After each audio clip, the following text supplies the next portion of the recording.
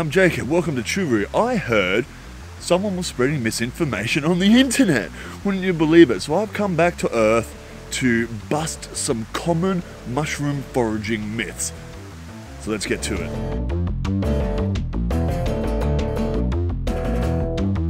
So let's get the big one out of the way with. When picking a mushroom or harvesting a mushroom, should you pluck it out of the ground or should you cut it with a knife? This I see popping up on forums all the time. Pretty much, I'm sure all of you will have your own reasoning behind it. The reality is, and this is going to piss off a few people, the reality is, based on long-term studies, it doesn't matter if you pick them or if you cut them. Plucking, cutting makes absolutely no difference. They have done a study in Switzerland that went over 27 years. 27 years, another one in America was like 15 years. They had multiple crops controlled. Some they plucked, some they cut, some they just harvested before the spores had a chance to drop. Over 27 years, leading experts, mycologists, ecologists around the globe. This is just 2 studies, which I'll link below. They all agree that if you pluck a mushroom or if you cut a mushroom, it makes no difference. I know some people who have posted on forums and they've said things like, well, I'm actually my friend, like he plucked one year and the next year he got way more mushrooms. Well, I'll tell you what, he may well have, but there's other mitigating factors. In my backyard, I've got heaps of mushrooms that some are toxic, some I don't even know what the fuck they are. I don't pluck them, I don't harvest them at all. And every year, this is my 4th winter now, I've done my own experiments as well, and that's only over 4 years, so I'm not saying this is anywhere comparable to 27 years from leading scientific experts, but in my own yard, I get a different amount of mushrooms. Say, take these yellow stainers, for example. Every year, they pop up in different quantities. This year's been particularly flush. Last year, I got barely any. Why? If I'm not picking or harvesting them, how come it changes every year? How come I get different yields each year? Because of other factors, climate being a big one. Rainfall and temperature are massive. There's also animals could come through and stomp them. So yeah, your friend who you reckon got more magic mushrooms or whatever was on one of those psychedelic forums one year, I'm telling you, mate, it's coincidence. And don't take my word for it, read the articles. So you might be wondering, what do I do? Do I pluck them or do I cut them? Well, it really depends on the mushroom. It makes no difference to the mycelium network, but it does depend on the mushroom. See, a lot of people, I think, don't even understand how a mushroom works, what mycelium actually is, and this is what's leading to this misinformation. People think a mushroom is its own entity, but it's not.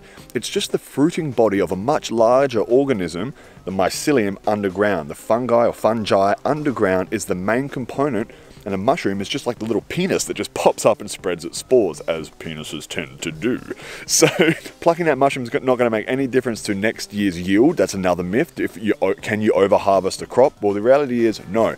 Once that mycelium network has been established, plucking a mushroom makes no difference to that spot. A mushroom's purpose is to send its spores somewhere else and start a new mycelium network. So if you over-harvest and you don't allow these spores to go elsewhere, then perhaps another network might not start, so you might get less mushrooms overall, but that one patch in particular, it's not going to make any difference whatsoever whether you harvest all of them, harvest none of them, pluck them, cut them. It's just simply not true. So do whatever you want. Here's what I do. When it comes to porcinis, because they're often in the ground like that, I like to just pluck them out. Again, this doesn't hurt any of the mycelium. Then I just shave off all that yucky dirt. Now, the only reason I'm shaving this off is not because that's doing anything. I mean, it will rot down, whatever, provide food for something, I imagine. Simply because I don't want that dirt getting into the pores or in my bag with all the other mushrooms. So it's as simple as doing this. This is purely for convenience. It has nothing to do with the longevity or next year's yield. All right. Oof, look at this one, it's mutated. So for pine mushrooms, instead of plucking, I do prefer to cut, just because they're usually wedged in there, they're a little bit more firm, and you're going to want to cut that bottom part off anyway. So it's much easier just to cut them. So with porcinis, I like to pluck them and shave them. Pine mushrooms, simply cut them off, throw them straight in the bag. This will not affect the yield at all. Oops, see, like that, I accidentally plucked that one. If you pluck them, you're going to have to cut that dirt off, and because these are a little bit more delicate than porcinis, if I pluck it and then go to cut it, I'm going to bruise the gills, I'm going to damage it a lot more. Pine mushrooms are a little bit more delicate. Look at that, see? Already leaking all over me. It's a lot easier just to cut them than to pluck them. With mushrooms like Lacaria, I just tend to just grab them and pluck them like that. Simple. don't waste time with a knife trying to pull them out of the ground. You're just gonna have to break that little bit off anyway. So snap them. Doesn't hurt the mushroom, doesn't hurt the mycelium. It's quick and easy, throw them in the bag. You can harvest a whole bunch of these in a very short amount of time simply by snapping it. So when it comes to wood bluets, I just grab them and snap them because the stems are really weak, so you can do that. So depending on what sort of mushroom you're harvesting will depend on the technique that you use to harvest them. So another thing I hear quite often is something like, dude, before you pick a mushroom, you gotta give it a tap, man. That will release the spores, and then next year, dude, you're gonna get so many more mushrooms, man. First of all, dude, puff, puff, pass. Don't be greedy, for Christ. Secondly, an average mushroom, something like this Amanita here, will have up to 16 billion spores. By the time it's opened its gills, billions and billions of those spores have already been released. So giving it a tap's not really going to do much. Like we said, there's already a mycelium network underneath the ground here. So these spores that drop here, unless they wash away, ooh, that looks deadly. So unless they wash away or the wind catches them, they're not going to start a new mycelium network here. That's not how it works. There's already a massive, intricate network underground taking up all that space. Think of it like an apple tree. If I pluck an apple from a tree and plant the apple or the seeds at the base of that tree, another tree is not going to grow out of the pre-existing tree. The whole point of seeds, the whole point of fruit, is to go somewhere else and start a new tree, and that's not unlike spores. These obviously are not plants. This is fungi, it's its own little thing, but the whole point of a penis, a mushroom, which is the mycelium's dick basically, is to drop those spores so that they will go somewhere else and start a new network way over there. Dropping spores here is not going to do anything because there's already a mycelium network here. These mushrooms are going to pop up again next year given the right conditions. What a mushroom really wants you to do is this. Yeah. That's going to piss off a few people, but think about it. Now all those spores, and when that mushroom rots, it's going to release the rest of the spores.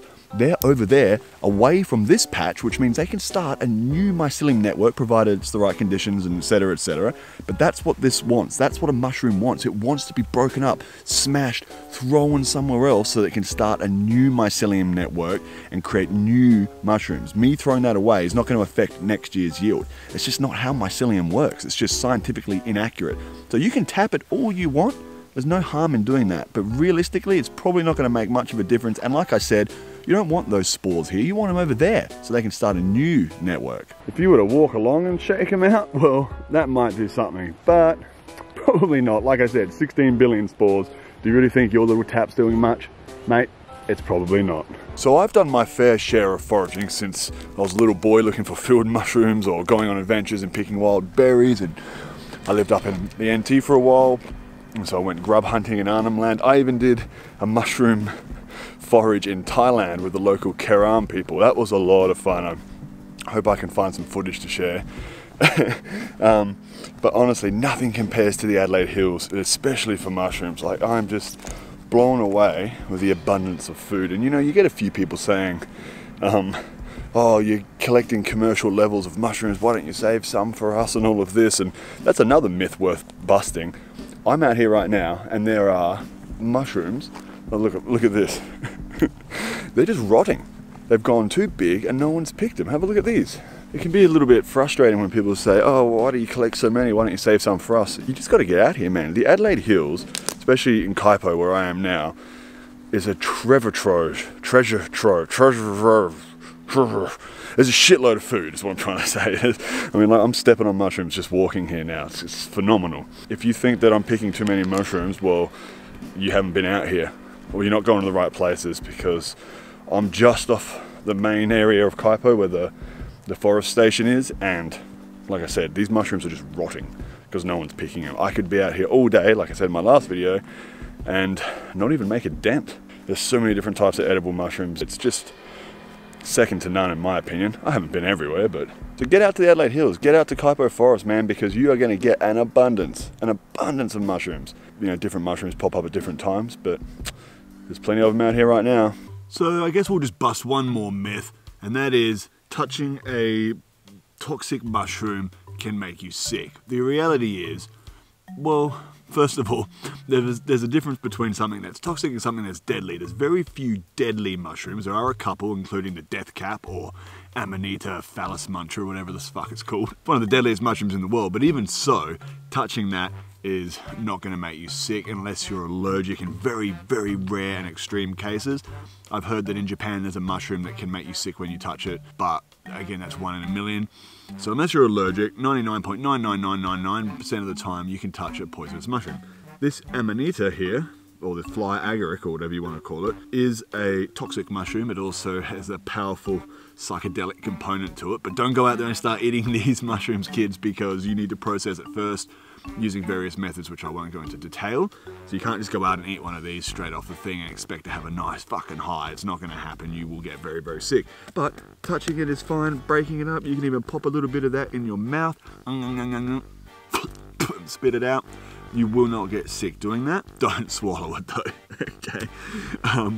You could even do that with a death cap. You could pop this whole thing in your mouth, chew it up and spit it out. As long as you're not actually swallowing it. To get sick off a toxic mushroom, you must consume the mushroom. Rubbing it on your balls and on your face isn't going to do anything. So I guess that's that myth busted. There's plenty of evidence to support this. Hey, go out and try it yourself. I've been touching these Amanitas all day and I feel fine, man.